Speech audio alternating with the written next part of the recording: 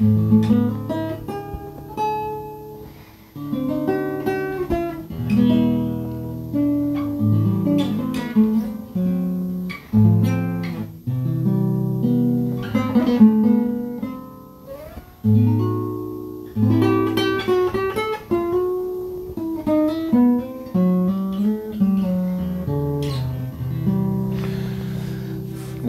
Cordoba C1. These are cheap guitars, probably entry-level classical.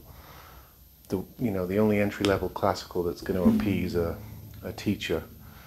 These literally are like $170, $80 guitars, but spruce top, sapelli back and sides, proper classical, traditional measurements and all that, not a hybrid. Anyway, I've done a video on this before, so I'm not going to do another one. Look for Cordoba C1 under my videos and you'll find one.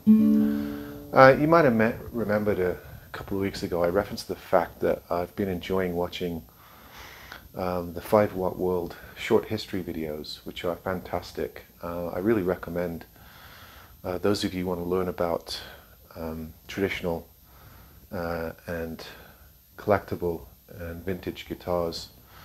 Watch some of those. I think you can actually buy. I saw an advert on his channel the other day. His name is Keith Williams.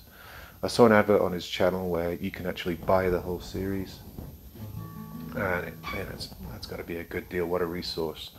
Or you can watch some of them. I'm not sure if they're all available on his YouTube channel, but I know some of them are. But one thing that I've also noticed on his channel is he beats the drum for minimalism. In other words, cutting down your level of gear, thinning the hood, getting down to the bare necessities, and of course his tagline, which he uses at the beginning of every video introduction, is get the most music from the least gear. And it's a good tagline. It suits what he's trying to do. It's kind of like the Know Your Gear tagline, which is caught on. I see it on T-shirts and stuff like that. And this is a slightly different take on it. And he has at least 2 videos on his channel where he talks about having a large collection of guitars, buying guitars as a habit, being a hoarder, doesn't make you a better musician. Doesn't improve your technique, and often you over fetishize guitars beyond the tool aspect. In other words, if you have to have a classical, an acoustic and an electric, you don't need to have 5 of each or 10 of each. And it's an interesting take, and I understand the concept and what he's trying to say, because as guitarists we do tend to over fetishize the instrument, and we do get very material about guitars. And even intermediate beginner players, I've noticed, amass sizable collections, concentrating more on their collection of gear and the different types of guitars they have, over learning how to play one of those guitars. So I understand. What would be the counter argument for that?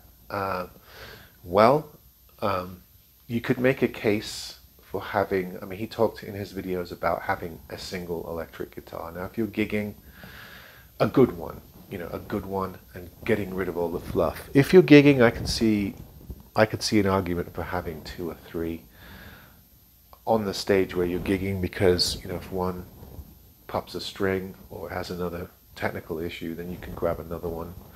So that's one argument. If you go down to 1 guitar and you're a gigging musician, you might be in a sticky spot where you have to stop the music, stop your show and change strings in real time, which would be a bit awkward. I think he does address that in one of the videos and admits that, having a backup guitar is still within the minimalist aesthetic. Also, I would argue, just from my perspective, I look at the acoustic guitars behind me. Here are the different types. I have dreadnoughts. I could get rid of all but 1. That's true. I have a couple of smaller guitars, triple O's or OMs. I could narrow that down to 1. My justification for having each is because you get slightly different sounds, and they're good for slightly different music applications. I also have a baritone acoustic, and I use it a lot. It's one of my favorite guitars. So for that deeper tuning, you know, I'd like to keep a baritone acoustic. And then I have a 7-string Russian guitar for open tuning stuff. So instead of having a traditional guitar for open tuning, I have a special Russian acoustic, and then I have a couple of parlors. Now, technically, I could cut all that down to 1 or 2 or 3, but it really is nice to have a representative of each group. Now, I'm not at the point where I have 10 of each. You know, I know guys that have 40, 50, 100 guitars in their house or in storage or something. Considering that I fix up hundreds of guitars a year, I think I do a good job to keep my guitars down to about 20, 25 of personal collection. I do sell a lot. When I find something that I like, something has to go to make room for it. So I'm not a hoarder in the complete sense. Then I have 2 or 3 classicals. One's a vintage Martin that's not made on traditional classical principles. That is indeed a nostalgic guitar made in my birth year. But then I have, you know, a regular classical, a flamenco, an electric classical, and that's what I have in that realm. I could cut that down, but I do use different ones for different applications. I have 3 hollow bodies. One's a full jazz box with just a single mini humbucker. One is a 375 copy with two humbuckers, and the other one is also, so I could cut that down probably to 2 or even 1. So there's places I can see in my collection where I could cut down when I really don't need them all. However, I've cut down a lot already, and it's agonizing to get rid of more. I probably have more electric guitars than I need. Let me count them. I have 1, 2, 3, 4, 5, 6, 7, 8, 9, 10, 11 electric guitars. They won't all stay here because I wake up one morning and I'll say, oh, that can go. But I justify keeping more than 1 or 2 electric guitars with the fact that I have sort of a one that is single coil. For that kind of stratty tone, I have sort of a Les Paul humbucker for the more meaty stuff. I have a little practice guitar, headless, which I mess around on at home a lot. And then I have 1 or 2 super strats that have different fretboards and different feels to them, set up slightly differently. And I could probably cut down to 4 or 5 or 3 or 4 and get rid of the rest, and I probably will at some point. However, when I watch videos or I see videos by some of my compatriots in the guitar world on YouTube, they have more guitars than I do, just with the electric guitars, than I do with just on the wall behind them. I can think of 2 or 3 vloggers that shoot videos in a room that has probably 15, 20 guitars either on the wall or in stands behind them, and that may just be a portion or a part of what they have. So I understand the purist aspect. If you get one good electric guitar and get rid of all of your sort of experimental purchases that maybe didn't quite work out, or maybe just keep a couple and have one if you're a gigging musician as an extra to be able to use, or even 3. Maybe you have a hollow body and a solid body, and then a backup. I think it's pretty sensible to think that way, and perhaps you pick up those guitars more and you become more proficient on them, rather than having 20 electric guitars, 90% of which you hardly ever play. I completely understand the aesthetic, and I actually I'm a little bit jealous of people who do that, because I think there's something cool about trimming down and just becoming minimalist and having 3 or 4 really, really, really top guitars, and you know, not having all of these budget mid-range guitars that you're constantly trying to make good guitars out of. But at the same time, I am a budget enthusiast. This channel is all about discovering, being able to set up and getting guitars for $100, $200, $300 that you can put some time and work into and make guitars that rival the $600, $700, $800 models. So if you can't afford, you know, even the higher end Squires, as I said in my last video, are up in the $500s and $600s now. If you can't afford one of those, there are plenty of alternatives that you can put some time into. However, there's so many companies, and some of them are poor and some of them are decent. And channels like this help people to distinguish between those, and we can share our findings.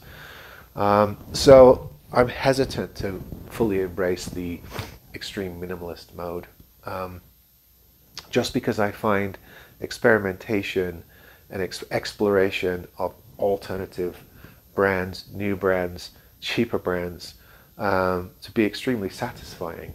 And a lot of times I think I'm going to keep them and I end up selling them. So it doesn't really become a problem with hoarding. For instance, I have bought probably 15 Harley Benton guitars. I have 2 left.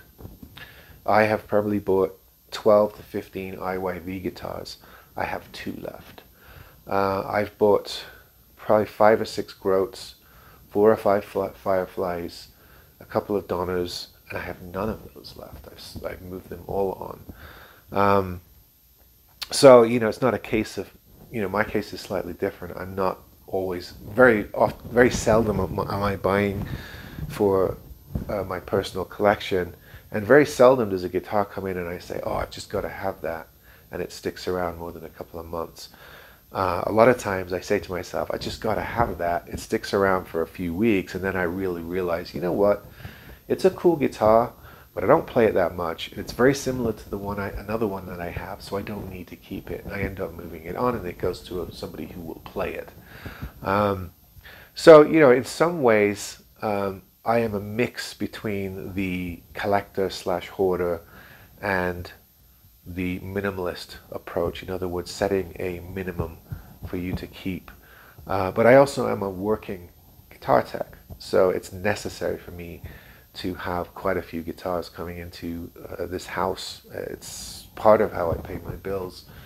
So it's slightly different than somebody who's just buying and buying and buying. And I did run into a guy that has 100 and something guitars, never sold one. A few weeks back, he's bought 3 off me now. 3 off me.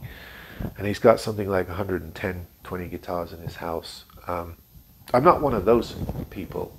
But I'm also not at the Keith Williams level yet, where I'm willing to say, okay, what's my favorite electric? That's the one I'm keeping. The rest go. What's my favorite acoustic? That's the one I'm keeping. The rest go. So I confess, yeah, I haven't quite reached that level of purity. And I may at some point. I may be forced to at some point, because, you know, when you move, I just moved here and got rid of tons of stuff, and if I have to move again at some point, I may decide to really trim down and thin down and make choices at that particular time. But it's an interesting question, isn't it? And I'd like to hear from some of you in the comments. What do you think about the minimalist approach? What do you think about selling all of your budget guitars and just getting 1 good one or 2 good ones and going with that, and not having, you know, dozens of models lying around your house, or not buying the latest budget guitar that tempts you online, developing sort of a discipline and just sticking to a couple of models and making practicing and playing and bettering your skills your main priority, rather than picking up deals and doing mods and setups and building up an arsenal. What's your priority in all this? And the last defense of people that do collect guitars is it's fun. It's fun. I mean, people collect all kinds of weird stuff. And, you know, guitars are as good as anything. They're probably better than a lot of things. And there are some people that do play them. All the guitars in this room, I pull them out and play them. I strum them. I mean, some of them I only may play 2-3 times a year for 5-10 minutes. But they do get played. They don't sit you know, forever not getting played. If you have a guitar you haven't broken out in a year, as Keith Williams suggests in his video, then it probably is wise to move it on. You know, it's better that somebody plays it. However, I can't completely, you know, criticize people who build up a collection, because there is an aesthetic pleasure in doing so, and guitars are beautiful things. There are all kinds of reasons to have them.